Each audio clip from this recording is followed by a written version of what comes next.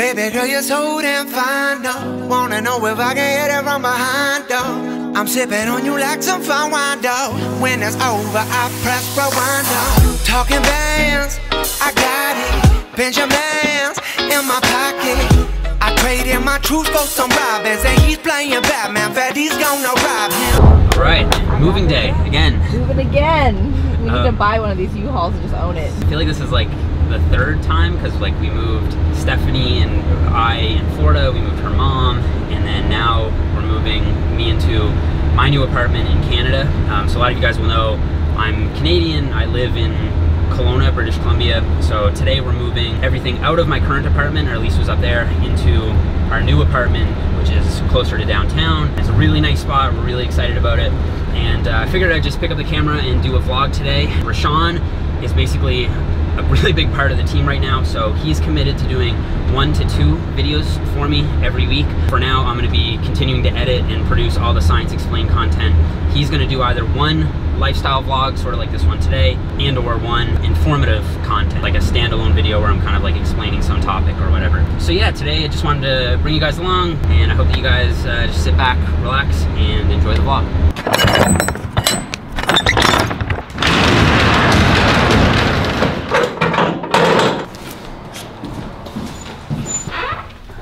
I feel like we need to tidy up this area to make it a little more open. This is the first time I've ever had it because we don't have any spoons or any knives or anything. So I gotta eat it with the peel, I guess. You don't wash it, you just eat it, right? Most of the time I do, just to get some extra fuzz off. This is actually my first time ever trying this. Now, a lot of people have done the kiwi challenge now, and I feel like most people did it with the peel on. I know. It's way harder with the peel on. That totally changes the flavor and everything. Not to offend you, Jeff, because I eat way faster than you. Like, why you were way closer? Because it was very hard to chew the peel. Yeah, that so peel I could do double the amount if it was like peeled. Here's an easy alternative: just kind of eat around it, like that. Or you can stop being a bitch. Just eat it. What time is it? 2:40. I need a meal. I don't know, I can't produce it out of my body, so you just looks at me like, well, I don't know. How much room are we looking at? We're actually getting pretty low on room, so I think we're gonna have to make 2 trips. Okay. Maybe we could still get that stuff in though. Oh yeah, for sure, we can definitely get that stuff in. I think I'm just gonna finish this off. Just chug, chug, chug. Oh, throat freeze. You look gassed, man. that takes a toll. Alright, so guys, that's pretty much it. The place is completely cleared out. Now it's just a matter of putting everything back in place at the new spot. Boom. Alright, so guys, we're here in the new place. Check it out. Yeah, while we were taking care of the rest of the stuff, Stephanie was here basically putting all the stuff away. So you actually made a lot of ground. Yeah, all the boxes are open. Yeah, that's sweet. So basically this is like the main living area right here. Our couch will probably go over here. I think we're gonna put the TV here. And then this opens up onto the deck. Here. This is a hot tub. Definitely make use of that. Oh, look at that guy. What's up, man? No, I'm trying to get in. I'll run around and let you in. Right. Yeah. So I wanna give a shout out to Pat. You guys probably know him. He helped us move in a lot, so I appreciate it, bro. Pat's a pencil. You're looking up. And Eddie's on his way in too, and he helped us out a lot. So, and Rashaun, of course. Real friends help you move. Yeah. Don't ever forget that. All right, so we're gonna finish putting all this stuff kind of together. Do you have a mission for tonight? You want to get everything? At least like the couch, but the entire kitchen is put away. Yeah, that's crazy. You did that fast. So, like all of this is all done and everything. So we're just gonna get a little more situated here, just kind of chill for the night. It's been a bit of a long day moving. And then tomorrow, we're gonna go work out. So I'll catch up with you guys tomorrow and we'll hit it then. Hey, what's going on, guys? Welcome to the next day. I got a really good night's rest last night, and we've put some things together a little bit more. So we've got the couch in its proper place. Got the desk over here. That's true, she's not lying. I helped get the bed put in place a little bit, right? So basically today, I've just been kind of like doing some odds and ends work, and I just finished reading a part of November's issue of Mass, And I read this piece on training to failure, and I just wanted to quickly summarize that for you guys. Training to failure is something that I'm personally really interested in terms of a topic, because I think it has really important implications for your training programming. So I'm gonna lay the camera down over here and I'll quickly talk to you guys about this piece in this month's issue of Mass. All right, so training to failure. This is a topic that I think in the past I've kind of flip-flopped on a little bit, because on the one hand, you have the argument that goes like, if you train to failure too early on in your workout, then you'll accumulate a lot of fatigue, and that'll ultimately limit the amount of total volume that you're able to do in that workout. So let's just take for an example, say you have 3 sets of 8 to 10 reps to do on the bench press, and let's just say 225 pounds. So you go in, you do your first set, and you go to 10, and that's all out to failure. So you couldn't have gotten another rep. On your next set, you're not gonna be able to do 10 reps again. You might only get 7 or maybe 8 reps, even assuming you take that set completely to failure. On your third set, you might only get 4 or 5 reps. So the total rep volume there would be 10 plus 7 plus 5, so say 22 total reps. Whereas if you left a rep or 2 in the tank on your first set, you wouldn't be as fatigued for sets 2 and 3. So you might get, say, 9 reps on your first set, and then 8 reps on your second, and 8 reps on your third, total of 25 total reps. So you've got 22 or 23 reps versus 25 reps. You get more volume by not training to failure. On the other hand, you have some people that say that in order to activate a full spectrum of motor units and fully activate those larger, higher threshold muscle fibers, you need to take sets to failure, or at least sufficiently close to failure so as to activate as much musculature as you can. And if you don't do that, then you're missing out on some potential growth. And I think that in the scientific community, you do have people arguing on both sides. And as for me, I'll just leave my own personal opinion out of it, but we'll dig into the present study, which is a 2017 study that took 10 trained young male subjects, which was nice because on average they actually had 8 years of training experience, which is quite rare for a lot of exercise science research. And they took them through 3 different protocols. Because the study only had 10 subjects, they used a crossover study design. So basically every subject ran through all 3 protocols, and the protocols were separated by 3 4-week washout periods where they weren't running any protocol. So as for the 3 groups,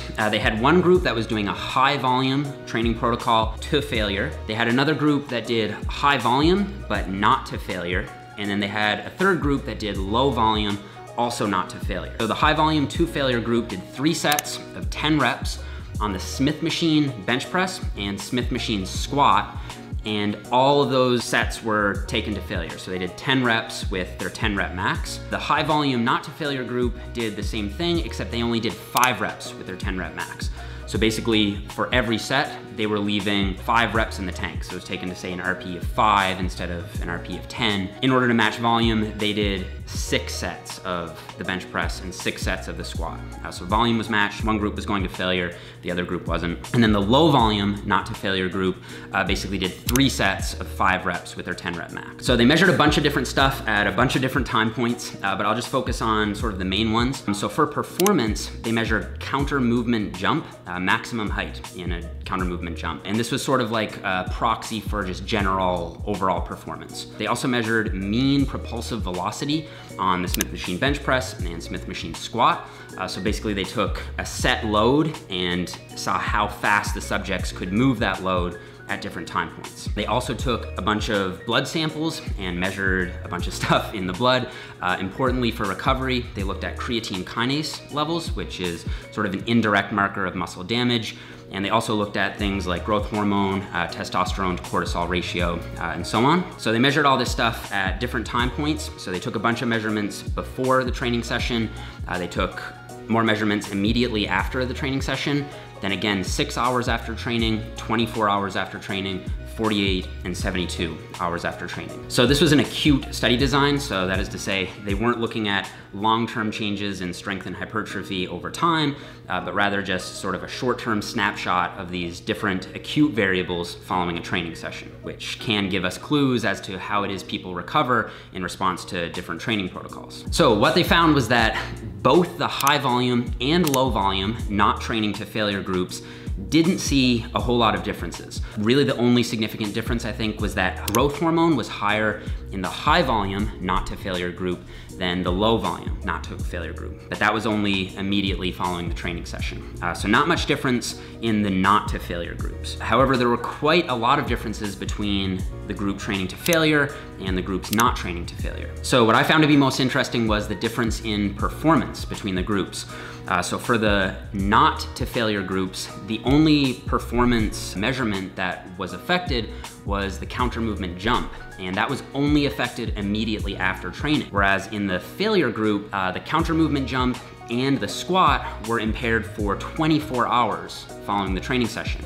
And the bench press was impaired for 48 hours following the training session. Also, creatine kinase only took 24 hours to return to baseline in the non-failure groups, whereas it took 48 hours to return to baseline in the failure group. And there were some other measurements that were kind of important to look at as well, and they're fleshed out in the issue in a little more detail. But basically everything is pointing towards the idea that training to failure takes a lot more of a toll on the body, and as such takes a lot longer to, or at least a nice bit longer to recover from than not training to failure. So now with this study, it seems that we have pretty convincing evidence that even when volume matched, training to failure causes significantly more fatigue and significantly more of an impaired performance than not training to failure. And in the piece, Eric highlights an earlier 2016 meta-analysis which showed that there were no really significant differences between training to failure versus not training to failure in terms of strength and hypertrophy. And this actually wasn't dependent on the exercise type, so isolation versus compound movements, or training experience. So in terms of practical takeaways from this, it seems to be the case that if you can get very similar strength and size gains from training to failure and not training to failure, and not training to failure allows you to recover better, perform potentially more volume, and at a higher frequency, you should use training to failure more sparingly. That isn't to say that you should never train to failure or it doesn't have a place in one's program. I think that a lot of people could benefit from training a little bit closer to failure. In fact, I think a lot of people do underestimate how many reps they left in reserve. And sometimes people just need to push themselves that little bit harder to get those extra results that they're looking for. But with that said, I think that that mentality should be used intelligently and perhaps more sparingly for some. And in the piece, Eric gives the recommendation that you should save failure training for isolation exercises only, and you should save it for your last set of your last exercise for a given body part. Also, in an unreleased interview that I did with Dr. Brad Schoenfeld, he sort of paid lip service to the idea that you can periodize failure training kind of like anything else. So you can have blocks of training where you're training very intensely and you're taking a lot of sets to failure, and then you can have other blocks of training where you're focusing more on volume and maybe taking less sets to failure. Okay, so that covers most of the science that was covered about failure training in this issue of Mass. Hopefully that was informative for you guys. I'm gonna finish this pre-workout and I'm gonna head for a push workout. So you guys seem to have been enjoying the edits that Rashaun has been doing for the channel. So we're gonna jump into an edit very soon for this push workout that my friend Pat and I are gonna get into. So I will catch up with you guys in the gym. Yeah. Seige. Riley. Taz. Yeah, set me free and give me death, there ain't no other choices. When I lay down to go to sleep, I keep on hearing voices. Little whispers in my head, man, is you fake or loyal? Down the baby, pick your poison. These little demons living underneath my bed, creeping. Know the real monster lives above them all, sleeping. That subtle breathing in your closet every single evening. Thought you never see me again, looks can be deceiving. And when you hear the sound of the drum, we'll be saying, here we go.